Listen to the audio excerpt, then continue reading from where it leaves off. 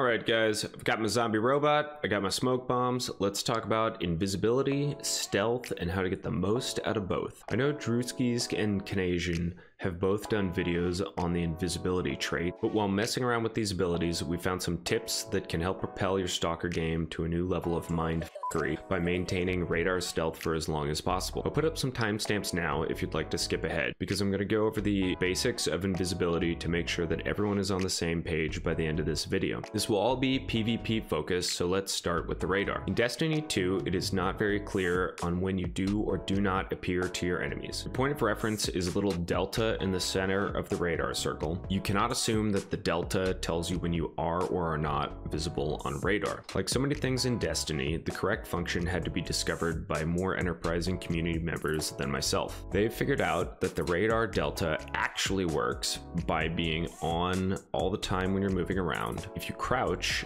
your delta shows every second, but to your enemies, you show every 2 seconds. But that's not the kind of Naruto running ninja stealth we're talking about today. We want that sweet, sweet Area 51 grade ninja. The only way to truly remove yourself from radar is to become invisible, and after the invisibility has worn off, you can extend the radar stealth by crouching for up to an additional 15 seconds. Void hunters can become invisible in the following ways depending on which class they use. Top Tree, or Way of the Trapper. Dodging will make you invisible for 4 seconds. Using the Graviton Forfeit exotic will extend that time to 5 seconds. After the Season of Dawn updates to class ability cooldowns, Way of the Trapper has become the most user-friendly for uptime for invisibility and stealth. Hunters are favored to spec in movement for their dodge ability cooldown, meaning that we could have their invisibility back as fast as every 9 seconds with max mobility.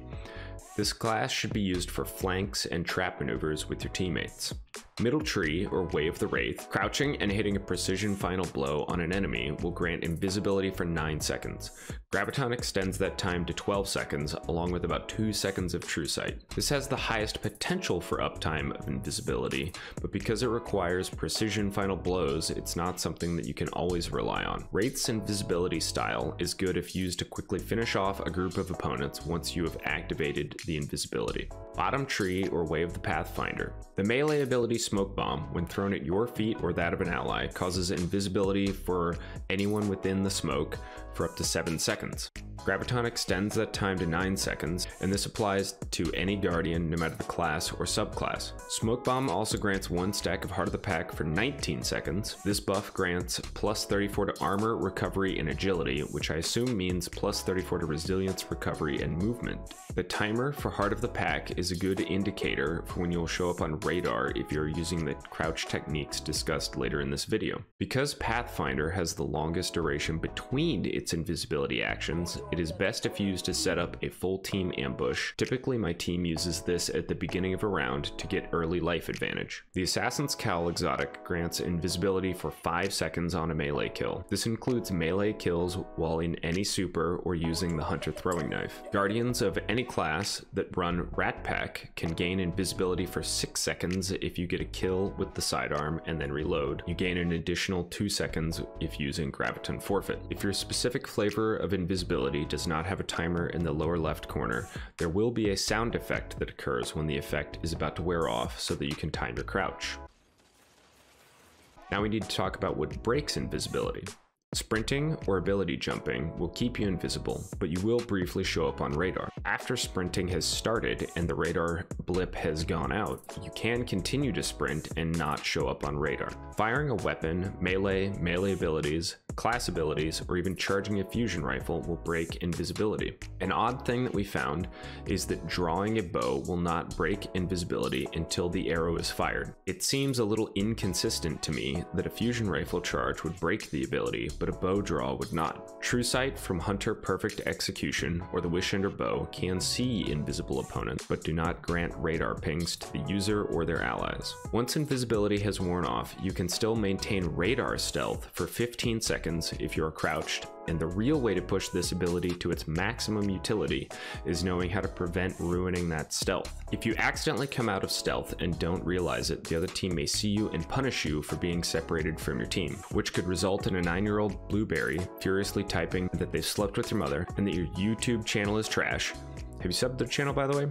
Nice plug, Squish. Thanks, other Squish. Anyway, Where was I? Right, radar stealth. If you stay crouched and maintain that radar stealth until you are within striking distance of an enemy, you can set up some very effective flanks or traps with your team. The most obvious way to break radar stealth would be the same as anything that breaks invisibility, except in the case of charging a fusion rifle. Charging a fusion and letting off that charge will not show you on radar unless you fully fire the weapon. Important to note is that if you are using dodge to become invisible and decide that it's time to re-up on your stealth ability, when you dodge again, you will throw up a radar blip.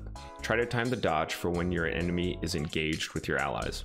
Less obvious things, however, are what prompted me to make this video. Walking off a ledge or even some small terrain bumps will break your radar stealth. Walls can do the same thing as terrain, so be careful about hugging them too tightly. Basically, anything that gets your feet off solid ground will make you show up on radar again. Also note that if you come within 5 meters of an enemy, the circle on their radar will light up no matter if you're stealth or completely invisible. That effect works no matter your elevation above or below an enemy. You need to be cautious if you decide to try and play bridge troll on somebody. They may figure out that you're below them, drop down, and get the kill on you. Remember, invisibility should be used to augment your playstyle. It should not be your playstyle. Overuse of the ability will put your opponents on high alert for any sort of misdirection and make you more vulnerable. For the same reason, I don't recommend running 3 dodgy hunters. It's just too much invis. But using a smoke bomb on a class other than a hunter is a great technique. People will likely not expect an invisible titan off radar rushing them for a shoulder charge. Also, use callouts if you are off radar. Smart allies can help you set up good baits and traps by tricking the enemy into an easy kill zone or keeping them occupied during a flanking maneuver. Don't forget that your decoy smoke and tether can help misdirect someone. And that's about it. If you think I missed something or would like to suggest my next video topic, please leave a comment below. If you enjoyed this video, please do all the usual YouTube-y related actions, such as turning on alerts if you've subbed, like this video if you liked it, follow my various social media, all linked in the description below, and I currently stream every weekday on Twitch and would love for you to stop by. Peace!